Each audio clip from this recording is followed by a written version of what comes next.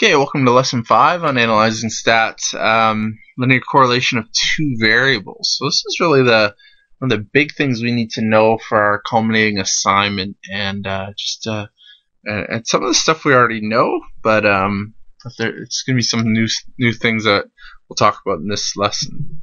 And so as a warm-up, we just look at this line of best fit, and so the numbers are not so bad to read. But I just highlighted and made the equation here bigger. So consider the line of best fit and the equation. What would the height be at 5 years old? And so you look at this, you got 5 years old, it's right here, you go to the line, we get a rough estimate, but certainly if we plug in 5, we get a better idea for the height. What would the height be at 25 years old? So outside of the data, if we plug in an age of 25, you get an idea for the height. What's the problem with that? Well, I don't know about you, but like if you see this number here, you can't just keep saying like we're going to keep growing this way.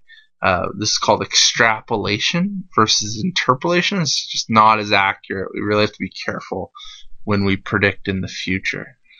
What does 6.61 represent? That's the slope of the line. This is in the form y equals mx plus b.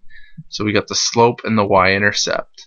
The slope means for every age increase by 1 unit, so every year they go up, you get 6.61 centimeters higher. The 62 is the height at birth. It's really tall. It is extrapolated somewhat as well, and so we've got to be careful with that number as well, because 62 could be the centimeters at birth, but it might not be a very accurate measure. At what age will the girl have a height of 120? We can look and see it's an extrapolation, but it's a little bit more reliable because it's not as far outside the data. But the question is, how would you actually solve that? Other than just continuing the line. If we plug in the 120 for height, we have a little bit of algebra to do to solve for the age. So learning targets are, you have to know what the line of best fit tells you about the correlation. Slope, y-intercept are things that we've done before, but the correlation coefficient determination are new. Do you know the difference between interpolating, extrapolating, and the limitations that arise from those predictions?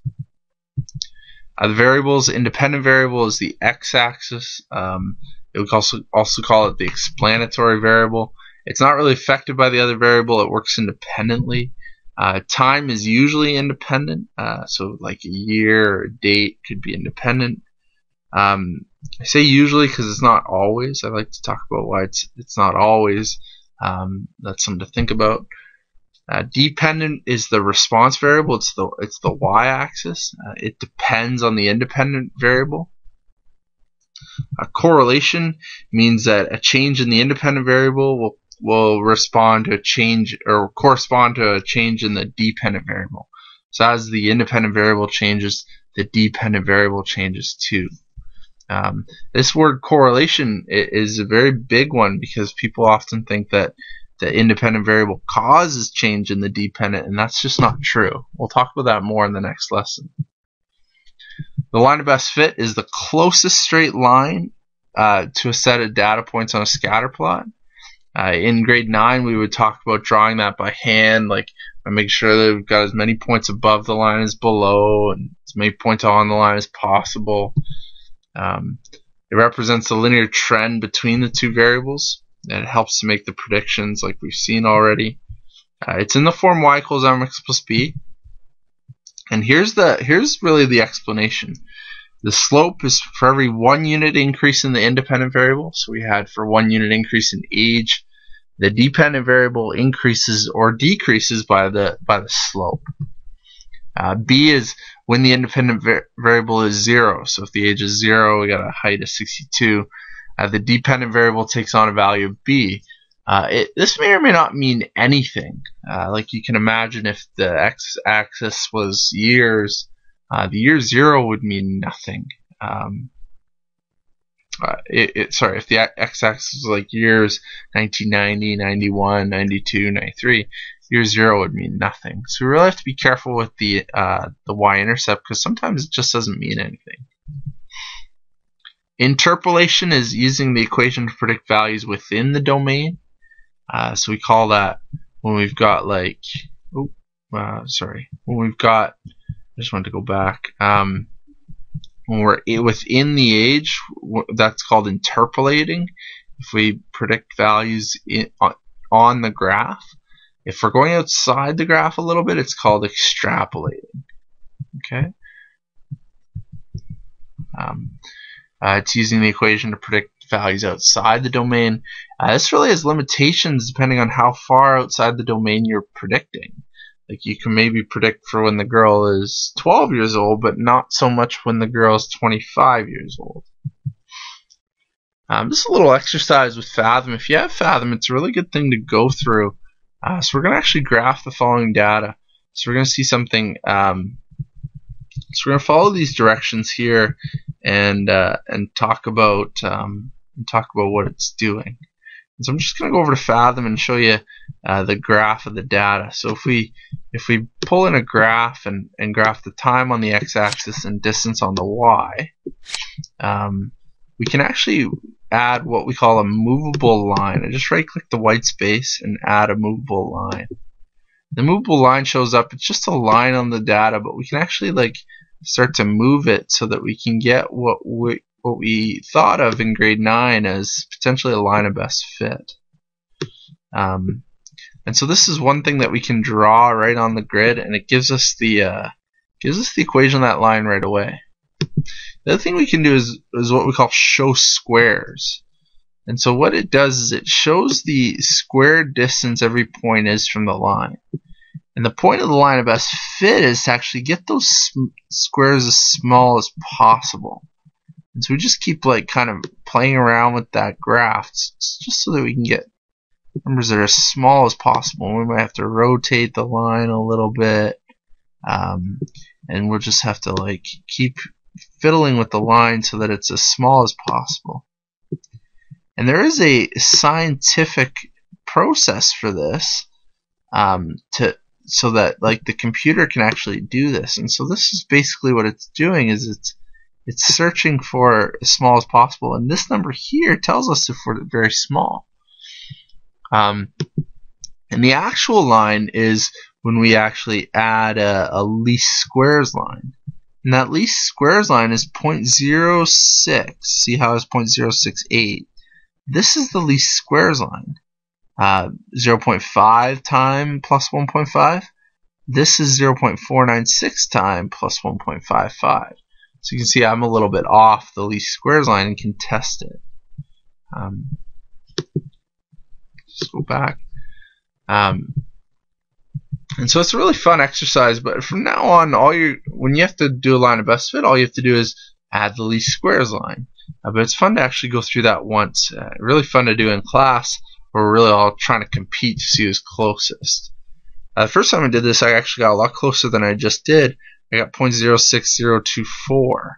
And so it was generally really close. I know that students in my class got a lot closer than that even. So the other thing that we haven't talked about is we talked about the slope and the y-intercept, but this number r squared beside it. The r squared is called the coefficient of determination. That's something you're going to have to remember. It's coefficient of determination is what we call r squared.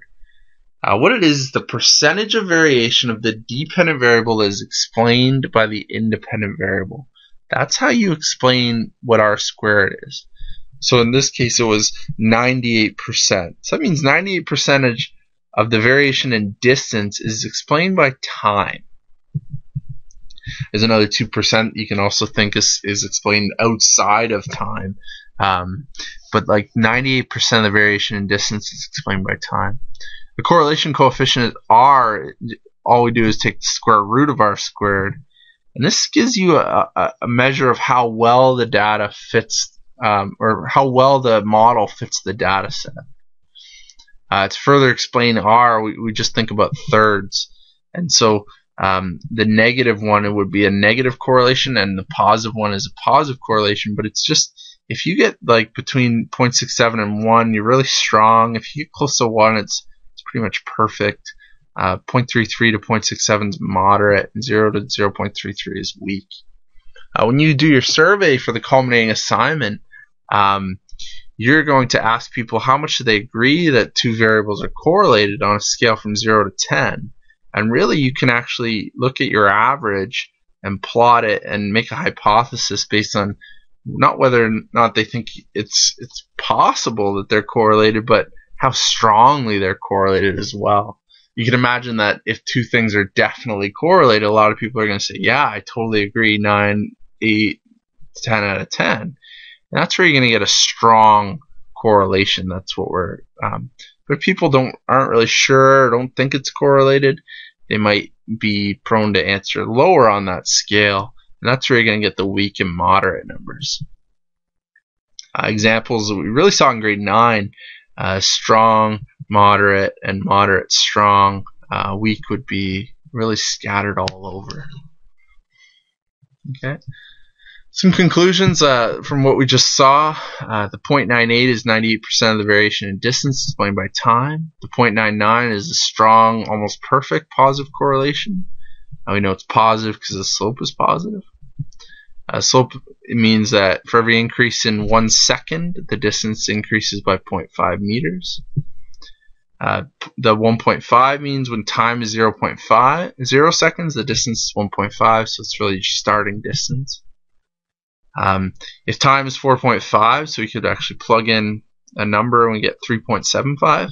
It's called interpolating. It's generally really accurate. It means that like the 4.5 was within the data. Go back and we can see the graph. 4.5 is right here, so any kind of prediction within the domain is pretty accurate. And then if distance is 8, this would be you'd actually have to solve the equation. We'd solve the equation and say that the time is 13, and this is called extrapolating. It's not because we're solving an equation, it's because the answer 13 seconds is outside the domain, and so like you can solve equation or just plug in for interpolating or extrapolating. That's not the distinction. It's just that it's outside the domain. So we're really not sure if the distance is 8 and the time is 13, will that actually work? Because we're not sure about the model, because the time of 8 and the distance of 8 and the time of 13 is way outside the data that we've been given. So we're not really sure if we should rely on that. We just got to be careful. Okay.